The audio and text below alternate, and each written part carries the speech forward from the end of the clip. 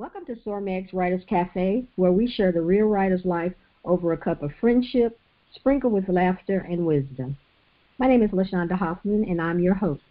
This episode's sponsor is the Social Butterfly Promotion Membership. Did your PayPal bling every day with your book sales for 2020? Or did you only receive Starbucks royalty checks, enough to buy yourself a cup of coffee? If you answer Starbucks royalties, I'm talking to you today. 2021 can be the year you meet your book sales goals. Join the Social Butterfly Promotion Membership today, and you will learn how to create a promotion plan, find your audience, and learn how to become a social butterfly that soars on these social media streets. Check the show notes for links to the Join the Social Butterfly Promotion Membership. Sitting at the cafe today is I was going to say your name, and I had it all in my head. I know I'm going to mess it up. Altregia Jordan and Bailey West. Say your name for me, please. I was going to mess that up. Altregia, but you said it right. It's Altregia. I sounded it out in my head and still was going to mess it up. But welcome, ladies. I apologize for that. My little tongue is not working today. Altregia, would you please tell us a little bit about who you are, talk about your book, and if you can, give us an excerpt, please? Yes. So my name is Altregia Jordan. I am a speaker, author, and a life coach. I help women who are stuck in yesterday heal, rebuild, and move towards the life they desire. I'm also the host and founder of the Creative to Shine's Women's Empowerment Conference. And as of this weekend, on the Saturday, I'll be hosting my very first Valentine's Day workshop for single women. And before I go any further, thank you so much, LaShaunda, for reaching out and inviting me to be a part of your show this evening. You're most welcome. My book is Self-Help. It's an affirmations book that I wrote. I am are two of the most powerful words that we use on a daily basis. I wrote this book because doing positive affirmations really did make a difference in my life after going through a divorce and rediscovering myself, and rebuilding my confidence. Affirmations played a vital part in that. And so I wrote this book to help others, to create confidence and courage in themselves by just speaking daily, I am positive affirmations. So I'm going to read a couple of them. The book is 21 days of powerful I am affirmations to help you learn how to shift your thoughts and your words to create the reality that you want. I believe that what we believe matters, and the words that we speak matter. So page, let's see, one of my favorites, all of them, and page, let's see, day 10. Well, maybe I'll start with, let's see. Day 4, I am forgiven. This one is so important to me and dear to me because forgiveness was major in my healing process. And so it says, I am forgiven. What happiness for those whose guilt has been forgiven. What joys when sins are covered over. What relief for those who have confessed their sins and God has cleared their record. Psalm 32, 1 and 2. I am forgiven. God says that when you accept him and confess your sins, he forgives you. Maybe it was a dead-end job that you gave too much time to. You were loyal and dependable, but they betrayed you. You never received a promotion or pay raise you worked so hard to earn. Maybe you had an abortion and you just can't seem to move past it.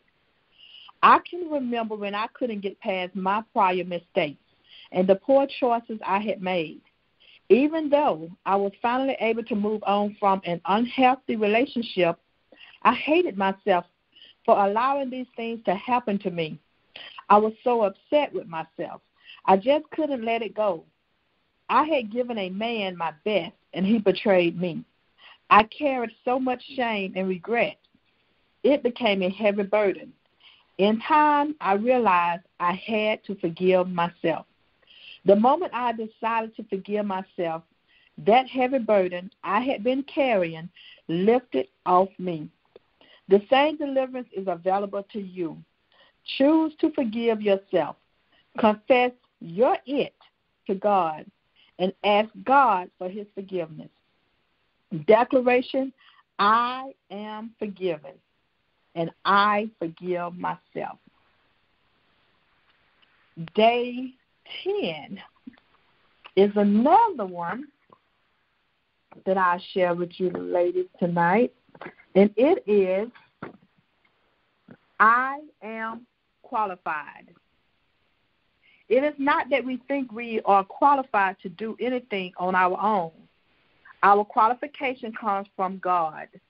2 Corinthians 3, verse 5. I am qualified. According to Merriam-Webster's dictionary, qualified means fitted as by training or experience for a given purpose. When God called Moses to deliver the Israelites out of Egypt, the first thing Moses did was make excuses. Moses asked, who am I that I should go to Pharaoh and bring the Israelites out of Egypt? Moses did not think he was qualified because he was slow of speech. How often do we let opportunities pass us by because we feel inadequate? For years, I used the same excuse. I used the excuse that I'm not ready and I don't know enough. Then as the years passed, I thought I was too old. That could not have been farther from the truth. God's word makes it clear that we are never too young or too old to do what he calls us to do. So if you have been feeling like you are too old or too young to fulfill the task God has given you, it is time to stop making excuses. Declare, I am qualified. God does not call the qualified. He qualifies the called. So those are two of the days from my 21 Days to a Better You. The book is titled Created to Shine, 21 Days to a Better You. Those are some great affirmations. Why do you think affirmations are becoming popular again? Because I feel like we on a self-discovery and personal development is huge right now. Everyone is working on self. Mm-hmm. And then that self-discovery, that was making those I am affirmations, talking to yourself, being kind to yourself, getting to know yourself. And I just think it's a move of like people beginning to start, just working on their personal development. I agree. Miss Bailey, you ready? I am. I'm ready. So hello, everyone. My name is Bailey West. I am the author of Conversations Starting Unapologetically Black Contemporary Romance. I currently have 9 books in my catalog, and I am releasing my 10th project tomorrow. I've been writing since 2016, and I'm excited to be here. So I want to give you a little excerpt from my book that I'll be releasing tomorrow. It's a Valentine's short, and it takes place on Valentine's Day with a couple who the boyfriend actually decides to send his fiancée on a Valentine quest. Miss Hampton, the maitre d' said. Yes, I responded. This is for you, he said, passing me a heart-shaped box filled with red roses and a red envelope. I looked at my girls across the table. They both shrugged. What is it? Yas asked. I have no idea, I answered, looking around the restaurant. It's your restaurant. You don't know what it is? Yas shrugged. I'm just one of the chefs here. I have no clue. Sliding my freshly polished stiletto nail under the flap of the envelope, I opened it and pulled out the contents. I told you I wouldn't be home for Valentine's Day, but did you really think I would miss this day with you? Follow the instructions. If you do them correctly, you will find me at the end. Go to the place where I last kissed you goodnight. Your Valentine quest has officially begun. Happy hunting, Cole. So I'll be releasing that tomorrow. I'm excited about it. It's also it's a collaboration with two other authors, Tay Russ and Danielle Allen. And so that's it for my excerpt. Thank you for having me. Thank you. That was nice.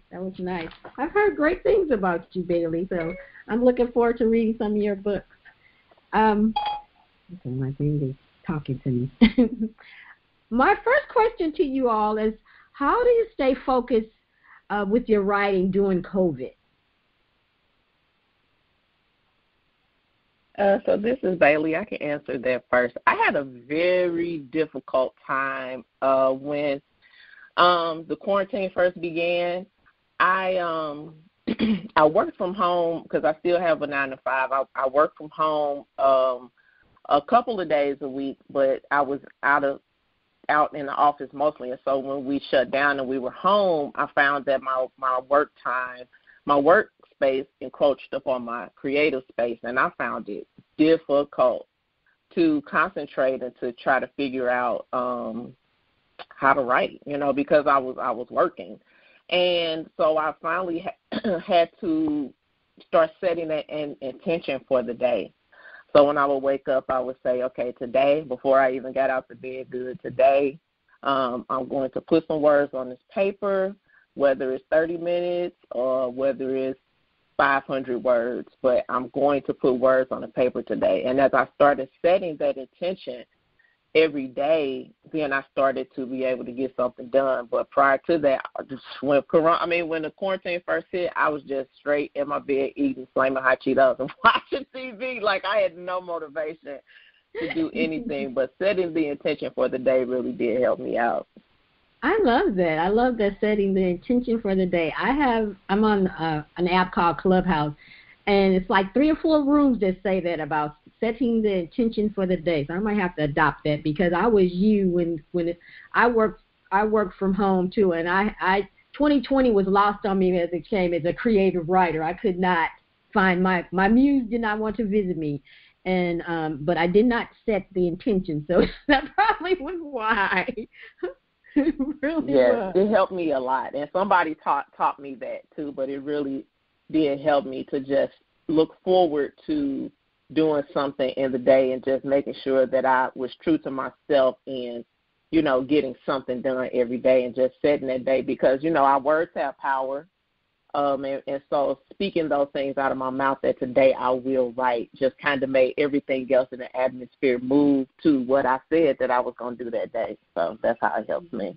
That's good. That's good. I hope that helps other people out there, because I think we kind of lost ourselves in 2020. That definitely was a lost time frame. Altregia, how were you? How did you stay focused? Yes, I can so relate to Bailey and you. The fatigue was real. I just lost motivation.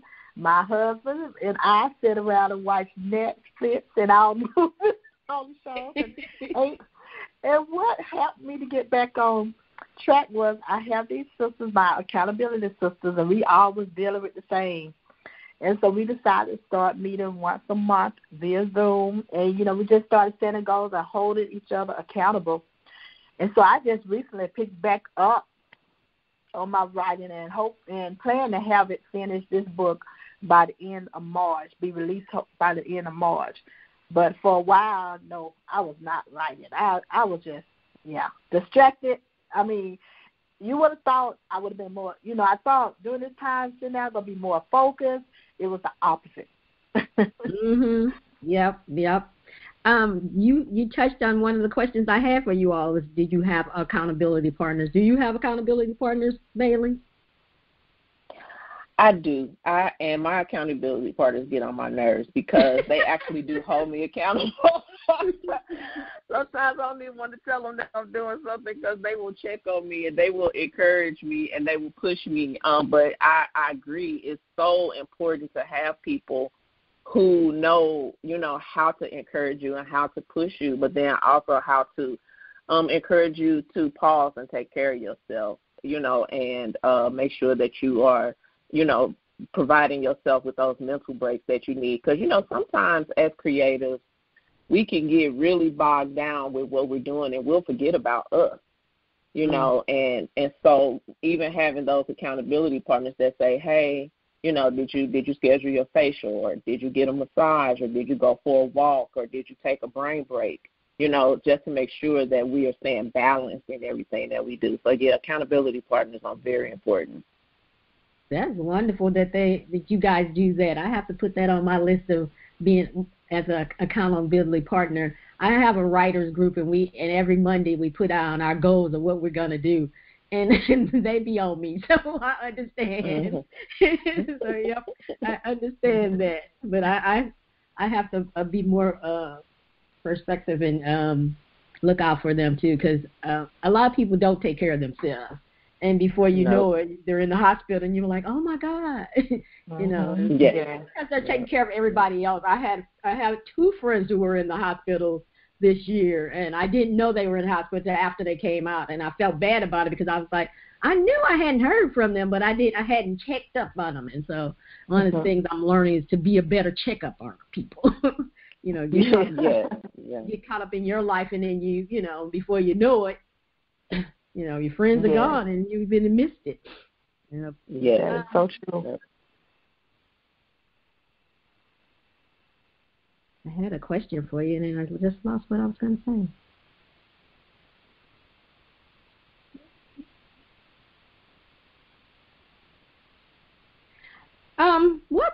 What advice would you give someone who wants to give up, who's ready to call it quits in their writing career?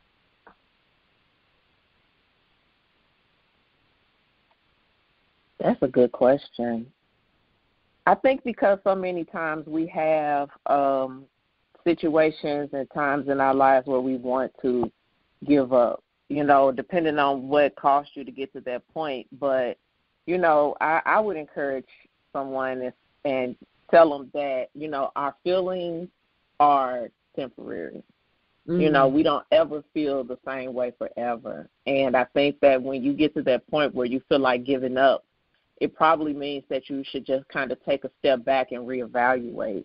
If you know that it's a gift that's been placed within you, and you know that it gives you life and it gives you energy and it gives you a channel to get those things out of you that are in you, then there's no way that you can stop it, because then not to have that, you wouldn't have the outlet. So I think just remembering that our emotions are, temporary. We're never always angry. We're never always happy. We have our ups and downs, and just remember when you're feeling at that lowest point, it's probably when you're closest to that breakthrough that you're looking for. So just hold on a little while longer, because the change will come. That's good advice. That's really good advice. Yes, this is Altregia, and I would say, I know we always say, just pray about it, but I would advise to pray and ask God for his guidance and help.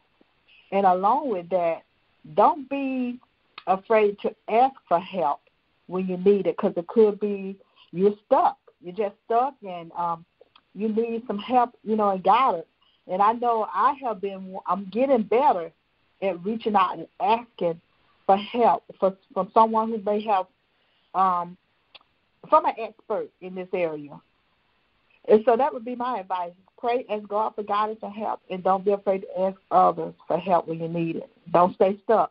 Don't quit. Don't give up. Asking for help is so crucial. I think that sometimes as women, we get, I guess we feel like we need to be able to do everything ourselves, so we're afraid to ask for help, or we're afraid to let people know that I'm struggling, and I think that we be prolonged and stuck in something when all we have to do is just ask, because, people are more than willing to help you get to where you're trying to go next.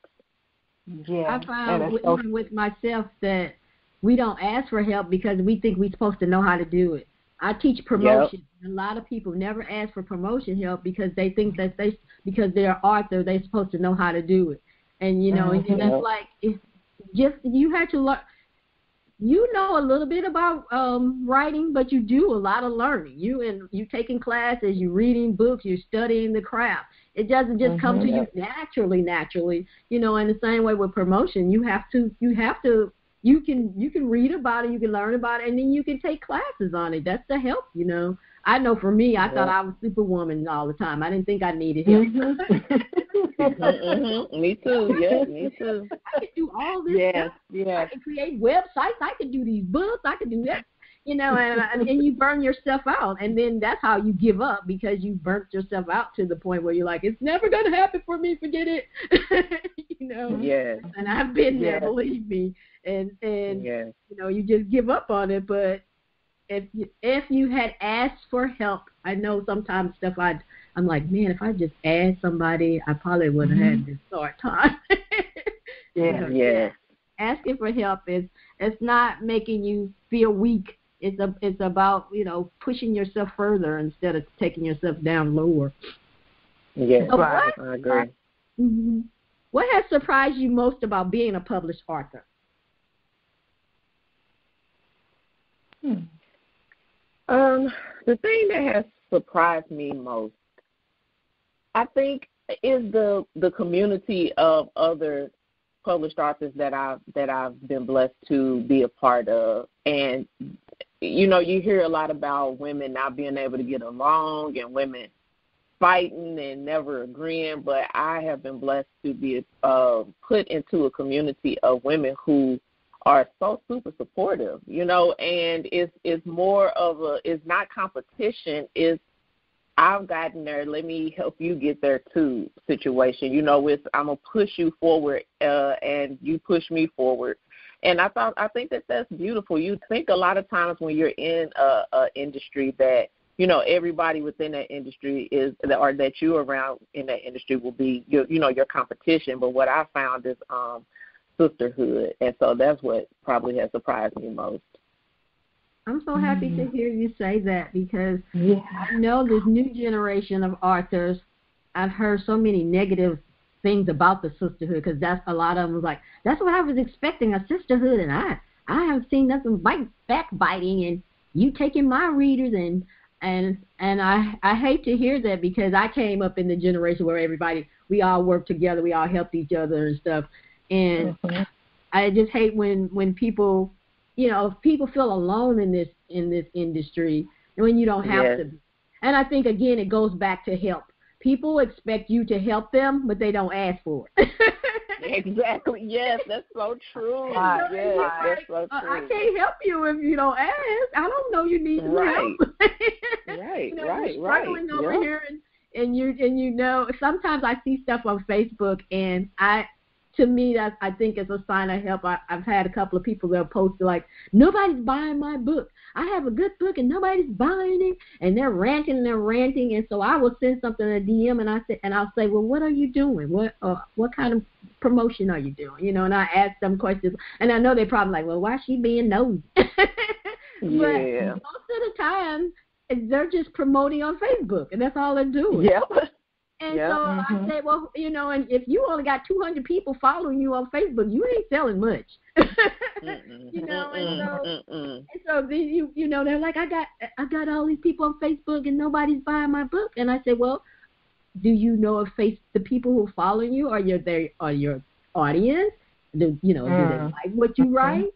And then they get the DM gets really quiet because they won't respond, and then they'll come back, I don't know. Okay. And so we can work with that, you know, but most of the time I think that a lot of people, like we especially women, we're not asking for help, but we want help.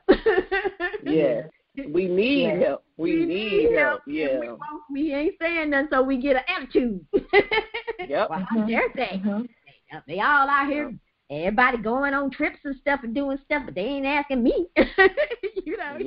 He's like, well, did you contact anybody and see if you can join?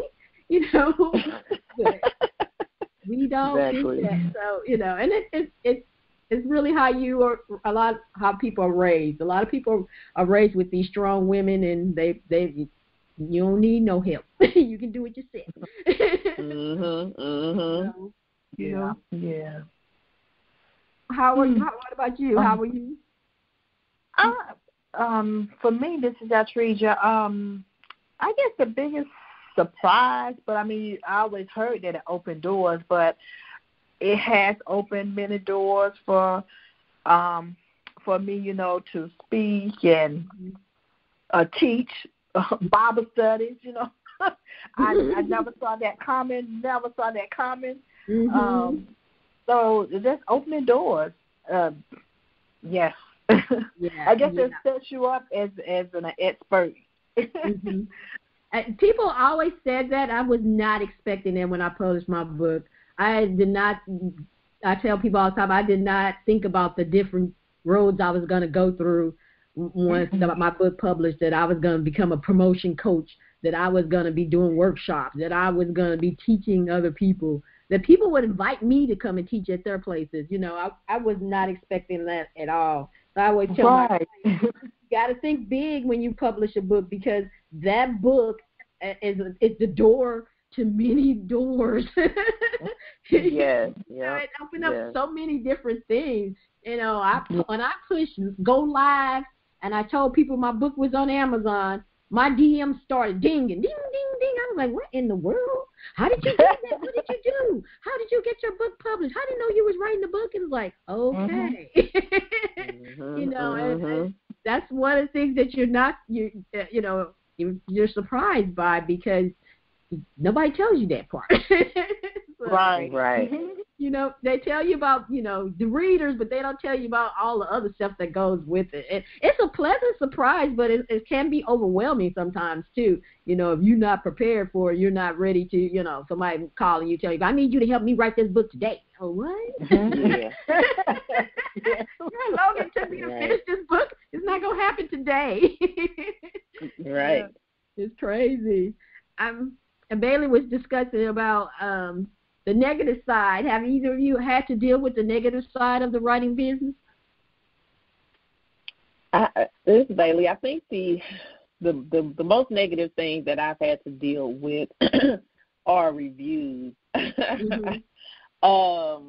Again, you know, I write romance, and so everybody has an opinion. You know, everybody leaves reviews. And I think starting out early on, I was not prepared for how mean people could be when they critique, you know, your work. And I remember getting one review in particular that almost knocked me completely out of the game. And one of the reasons why I think it hurt my feelings so bad is because, you know, reviews are supposed to be anonymous, but if you click around, sometimes you can figure it out. And and this lady was like always in my face and smiling and in my group and all sorts of stuff. But I mean, she gave my book a 1-star and wrote like 2 paragraphs about how terrible the writing was and people don't talk like that and the storyline. I mean, and it hurt my feelings so bad. But then as I have grown in the industry, I have learned to not even really read reviews, you know, because once I put the book out there and I think that it's my best, then that, you know, if you don't like it, that's between you and the book. It ain't got nothing to do with me, you know. And so I just kind of look at it, feel like that from that way. And also, sometimes I think that with readers, they can sometimes pit author against author, and we're not fighting each other, but they're like, well, her book was better than her book, and this book was done that differently, and, you know, and sometimes that can cause some friction. But for the most part, I think that's really the biggest thing for me is just, you know, people sometimes can just probably and sometimes unintentionally just really hurt your feelings as a creative because, you know, you're putting your best out to them, and then they can really make you feel like you didn't do anything. So yeah, and I don't think they take into consideration that you're going to read the review. yeah, that's true. and sometimes like like the person I'm gonna see you next week, right? And so I don't think they take that in consideration. I did reviews because I did a magazine. I did the reviews probably about 10 years of reviewing, and I've always looked at it as the book. I never looked at it as the author or compared it to somebody else's book, because I hate when people do that. I hate when they compare a book to something, compare it to the last book. Each book is its own book, and it's gonna be different. And when as a writer, you have different emotions that you're going through with each book that you write. Even if they're connecting, it's still gonna be a different story. And if you've never written a book, you have not a clue. So, it's easy to tear somebody's stuff up after you finish reading it, and then move on to the next book, and you destroy somebody if they're not ready for, if they don't have the thick skin to handle it. And the sad part about it is every person that I've worked with, they always want reviews. And most of them say, I don't read them. I just want them, but I don't read them. And they don't want them for themselves. They want them so other readers can read them. But people who do reviews, I don't think they even pay attention to people reading it. They just if the book, somebody I've read today, somebody was saying that the lady, she gave her a 1 because she didn't like the character. And she's like, how does that have to do with the book? Readers get in their feelings, and I was reading I was reading some reviews for Cicely Tyson's book, and these people were writing reviews and they hadn't read the book yet. I'm like, how are you giving 5 stars of you? I'm so excited to read this book. I've read like 5 reviews that said that they're so excited to read this book when it come in the mail. And I'm like, well, you don't even be on the page. How are you writing a review? So I can imagine somebody writing a review who read it and they hate I was telling one of the artists I read her book years ago, and I couldn't stand the hero. But I wasn't going to give it a 2 because I couldn't stand the hero. When you can't stand somebody, that means that person didn't put their foot in the as my mom used to say, you didn't put your foot in it. You didn't wrote character that somebody hates. That means that writer was writing their butts off, and it touched you emotionally. And I think sometimes that's what readers do. They get into their feelings, not into the book, not into the whole book. They just, I hate him, and it's a 2. That got nothing to do with the whole book. You got to grade on the whole book, not your feelings. But we don't give classes on how to write reviews. So you just have to, you have to put on your skin and say, okay, as I tell my clients all the time, don't worry about it. They bought the book. Hopefully they'll come back and buy another one. Yes, exactly. And that's how you have to look at it, because if not, you be all up in your feelings. You won't be writing nothing. You be like, I say, take your pity party for one day and then go on about your business, because that's just one person. If we worry about one person, look, I've had many people come and shred me to death, and then I'll be like, oh, man. Wow. Oh, my. You have to move on. Yes. Well, for me, this is Altregia. It's the opposite. I want reviews, and I don't get. No one I maybe 2 or 3 or something. They'll tell me, "Oh, I enjoyed the book." I'm like, "Can you leave a review?" Yeah. Because I do want to know what they think. I want to see some reviews. But I don't get them, and you're right. You can get in your feelings because that little me, those little negative thoughts, like, well, maybe it wasn't that good. It was, this or that. Yeah. But just keep asking, because you have a book that is not like a fiction book. Nonfiction is kind of weird sometimes. It's hard to get them to go over there once they finish it. Especially if it made a difference in their life, they gotta think about it a little bit more. So just keep putting it out there. Hey, if you enjoy this book, write a review for me. That'll help me. That'll help help more people know about the book. And that's why you just have to keep asking, because sometimes people just forget. writing, or they never wrote a review and they don't know what to do. And I tell writers all the time too is to do some mini classes. Just put on your post, this is how you write a review. Or what I like to do is share a good review. If somebody wrote one that's really good, doesn't give out the plot, really a good review, post that. So when people see it, they go, oh, that's how you write a review. Oh, that's a good review. That's how you do. And, and share it. And that helps them see, somebody, I know somebody, every time she gets a review, she shares her reviews. And I do the same thing. I create a graphic for it, and then I post it on my page. And, and I say thank you to that person that wrote a review, because sometimes other people need to see that, oh, okay, she likes reviews. Okay, let me go, And sometimes when you just ask, one time I said, I want to get up to 25 reviews. Can you guys help me get to 25? Oh, LaShaunda, I meant to write a review. Let me go right now. And they did, So, just ask. You'd be surprised. People are strange like that. They want to, you want to be asked. Yeah. They do. They do want to be asked. So I have a question for you. What advice would you offer to an author whose book isn't selling, not selling anything? Cricket. What was the question again? What advice would you offer an author whose book isn't selling? Oh, who isn't selling?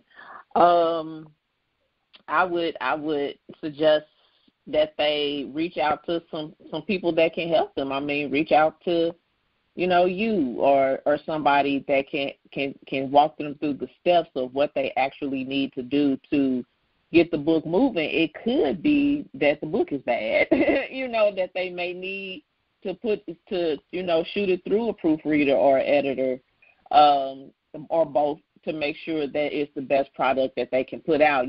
Starting out, people don't really know about how the importance of, the community that you build around you, as far as those other independent contractors like your proofreaders and your interior designers and your editors and your book cover designers and stuff like that, because those people who do this every day know what makes a good cover, so they can make you a better cover than maybe if you just went into, KDP and used their little cover generator, or crop some pictures from Google and put it on a cover, or talking to a proofreader and understanding, these words are misspelled, or this sentence can be turned around, or your editor, your line editor, developmental editor. Like, there are so many people out there that can help you really put out a polished product. And sometimes if it's not selling, if it's, like we talked about before, never wanting to ask people for help. But sometimes if you see, a lot of times, most times, all times, when you see yourself in that situation, you really do need to reach out to those people who are more seasoned in the industry and get their input, so that then you can put out the best product that you can. And sometimes it could be, like you said, you trying to sell it to your family and your friends, and you're not writing for your family or your friends. They're not going to buy it. You have to build an audience. We think because I got 500 of my closest cousins on here, they all going to buy a book. Not necessarily. You may not that book may not sell to your family. You got to make sure that you build your audience and know the people that you're selling your book to, and surround yourself with those people who like your product, so that when you put it out, they're there to consume it. That is so true, so true. Building your audience is so important, and asking questions if it isn't selling. Because sometimes I've noticed that a lot of people aren't looking at pricing, especially as a new artist. You can come out here and have a $14 ebook if you want to. Right, yeah. But when you get crickets, you will find out, and you have to know where you fit on the scale, because you can take it, if you put your price out there and you get nothing, then you got to look at it again. Is this the same thing as everybody else charging? People, I put a lot into my book and I need to recoup my money. Yeah, but you got to find the audience that's gonna pay that. You know, there's some people that don't have a problem with paying whatever it is it costs to buy a book. They don't have a problem with that.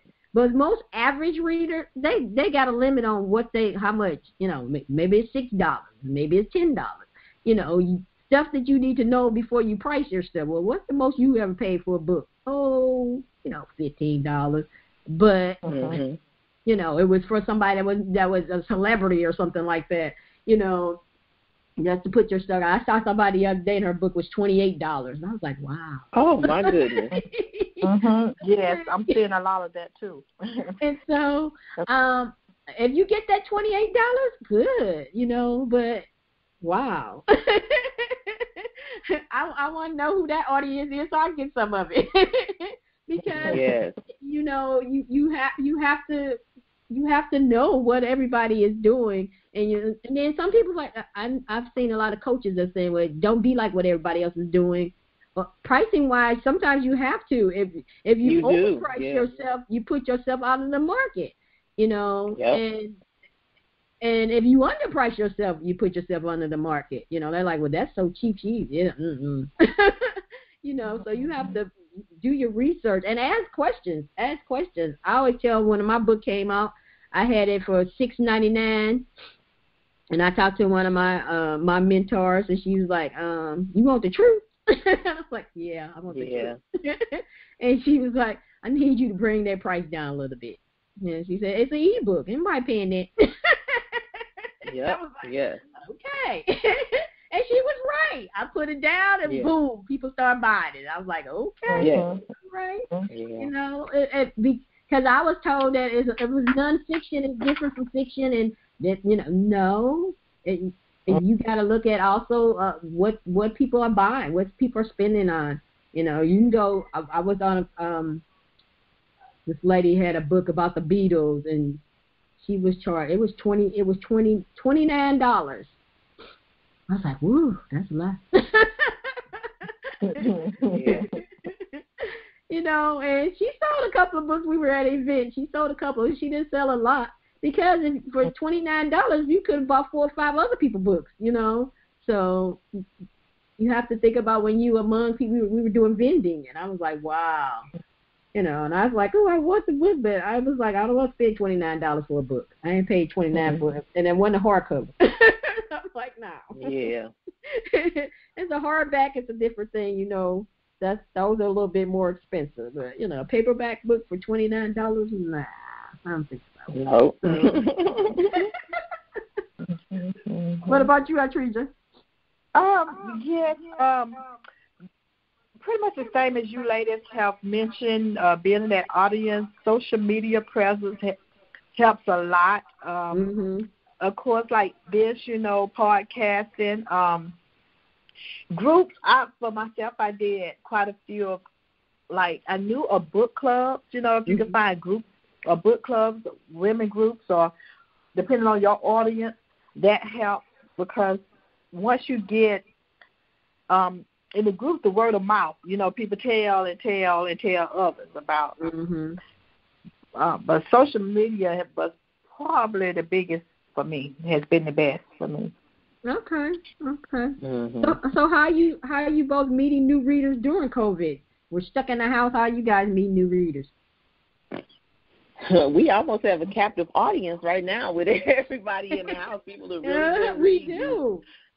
Yes, people have really been reading, and I think it's a magnificent. I mean, it's a wonderful thing. So, like I talked about earlier, with that support group of authors within the community that promote your work, so they, you know, their readers will see it when you release things, and then having opportunities like this to be on podcasts or in other reader groups to discuss work has been really beneficial. And I have, during this quarantine time and during COVID, I have really picked up a lot of new readers because people are looking for things to do, you know, and why not escape in a book, you know, why not find inspiration in a book. So, it's been pretty easy right now. Oh, I'm glad to hear you say that. So many people fought promoting during the COVID time because they were, we all were kind of in a trance, but I know that when we are in hibernation stage, we go back to what we used to do. We watch TV and we read. Yeah. So I was like, you missing on these dollars trying to pretend like you wait till it goes. I had a lot of people tell me, I'll wait till it's over and then I'll go back to promoting. I'm like, do you know that everybody is in the house? What they doing? Yes. They reading. Yes. You know, they're reading. They're going to get books. If they're not buying books, they're getting them from the library because even the library had curbside service. They was like, yeah, come on, get these books. Yep. Right. I was just surprised by so many people that were saying they wasn't promoting. I'm not promoting LaShaunda. And I was like, okay. My clients, I was on them. I was like, let's do this because let's make this money. One of my clients, she does a lot of events, and she was like, this was her biggest year in selling ebooks because usually she didn't sell a lot of ebooks. And she was like, everybody is buying ebooks, and then they going and buying the whole series. I'm like, yeah. If the book is good, you're going to buy the whole series. You know, you got nothing else to do. She's like, let me read these books. Let me check. I haven't read a whole bunch of books, because you got time. You got time to see. Yep, exactly. Right. Shoot. What about you, Altregia? Well, I'll be honest, I have not really been promoted. Okay. But I haven't really been promoted. But listening to Bailey, like your audience, the people have been buying still. Okay, they're looking for, like, I guess, like you said, they're looking for some inspiration, you know. Mm-hmm. So they remember, I guess, from when I did promote. Mhm. They had you in their wish list. So they went down their wish list and clicked the button. Yeah. And now is a great time to promote too. With at the top of the year. I mean, we almost gonna hit that peak where people gonna quit all of their New Year's resolutions. However, people are looking for those things to help set those daily intentions for the day. Like they need the book that you offer where you have a different scripture or a different encouraging thing every day. That stuff is important. So if you can promote it, get it out there and promote it and let people know about it because people are looking for it. Mm-hmm. Okay. I just bought 100 days of, what's the name of this book? I'm giving a free plug here. 100 Days of Believing Bigger is a devotional journal by Marshawn Evans Daniels. You know why I bought it? Because somebody else on Facebook, Rhonda McKnight, was talking about it, and she's an author. And then 4 or 5 other people came back and said they got it. It was so good. And I was like, you know what? I want to check that out. And I ordered it. and from somebody's post about it. So post your affirmations on there, girl. You be people need that. Like we were just talking, people need that in their lives, and affirmations are big right now. And so if you just post one picture every day, somebody's like, oh, I need that in my life. And that's the thing about promotion is people have to know about it, and that's if they know about it, then they'll get it. Like me, somebody posted about a journal. I don't need no journal. I was like, that sounds good. Let me check this out. But that's the word of mouth. That's the best promotion ever. And then I was really shocked because the author came on the post because I put it down there. I said, you know what? I just ordered this book, and she came back and said, thank you. I didn't even know she was reading the post. So see. That just made her a little bit more in my eyes. I was like, all right, lady. As a reader, you're like, wow, the author just said thank you. Right.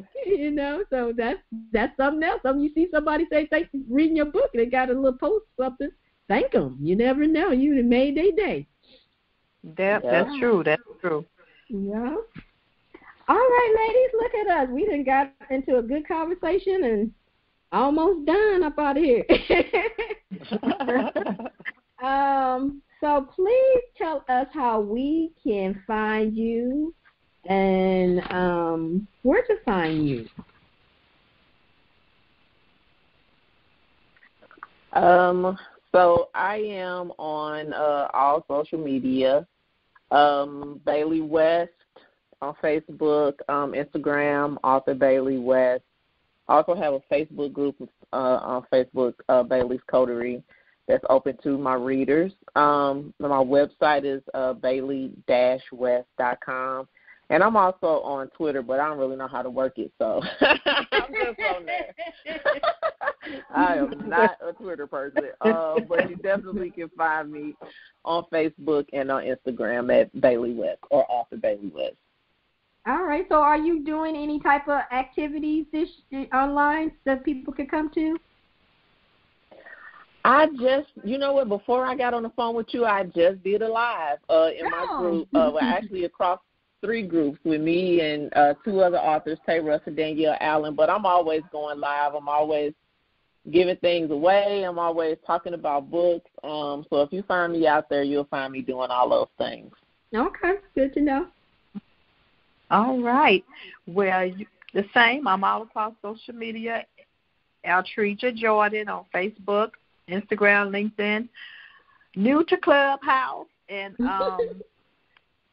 which one is it? Just same Twitter. I do have an account, but I hardly ever tweet anything.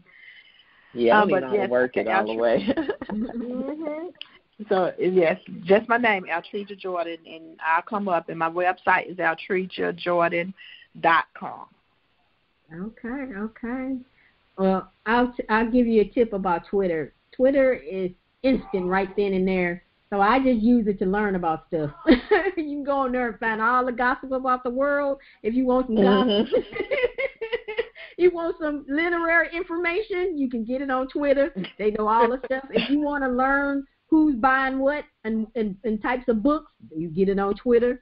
Twitter is the most people that are on there are usually in the literary industry, and they share a lot of information on there. If you went, well, we're not going to conferences right now, but back in the day, when you went to a conference, if you used a hashtag, you could go to the conference with them. Somebody's always hashtagging what they're doing at the conference, and so you could use hashtags and find out different things about stuff. And you can use the hashtags on Twitter, too, for that, too. If you follow different, like I look at This Is Us, so on Tuesdays, they do a hashtag, This Is Us, and then we talk, you can talk to the people on This Is Us. So many different things you can do on Twitter where you don't have to just be tweeting if you're not into tweeting. I don't do too much tweeting on there, but I can go, if something happened in the world and I can't find it on Facebook, I can go on Twitter and Twitter will tell me what's going on.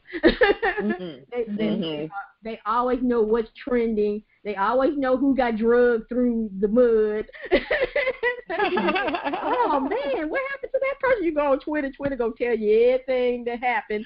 What broke down, what organization blew up. You be like, oh my goodness. Somebody will tell you about it. So that's what I use Twitter for. For keeping up with the information of what's happening in the literary world. But that's the great thing for that. And and it's always nice to have a platform that you're not too active on, because you can, if the other ones start acting crazy, then you can go to there. Build it up. That's what I love about Clubhouse. I got on Clubhouse and it was like, hey, I know anybody over here. It's all new people. So that's what I love about it. Nobody over there I know. I can go over there and be, if I want to act bad, I can be bad. Yeah, that's what I like about Clubhouse too. But you know what people like to do on Clubhouse for whatever reason is call you on stage. And I'm I'm not in here to be on stage. I just want to listen. They don't look. I went on Clubhouse to be a different person. I said I was not going to be talking about books or literary stuff because I didn't think any of those people were on there. And so I was like, I'm just going to be LaShaunda. I'm going to come on here and do what I want to do.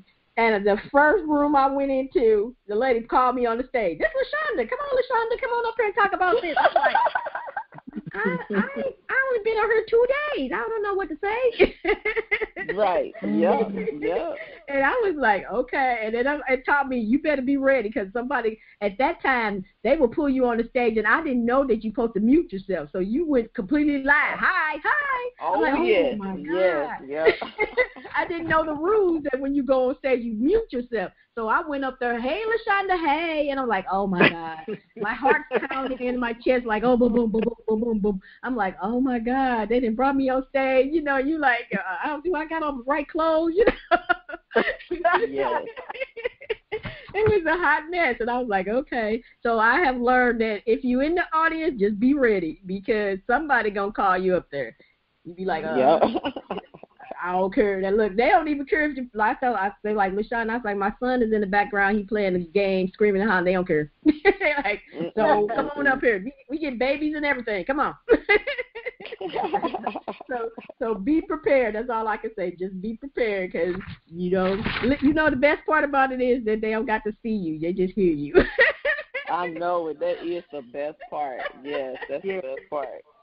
And I'll be like, oh my God! I'll be looking like I don't know what. If this was a camera thing, I probably wouldn't enjoy it as much. No. But ladies, I really enjoyed talking to you guys today. Thank you for being here with me. What was that? Hopefully our listeners have got some good information from you all, and found it very helpful. I want to thank our sponsors, the Social Butterfly Promotion Membership. Check the show notes for the link to join. I want to thank you, our listeners, for taking time to listen to the podcast. I have 3 questions for you. Did you enjoy this episode? If so, subscribe to the platform you're listening to so you don't miss an episode. Number 2, what did you think of this episode? Tell us by writing a review on the platform you're listening to, or send to onesormag@gmail.com. I love getting reviews.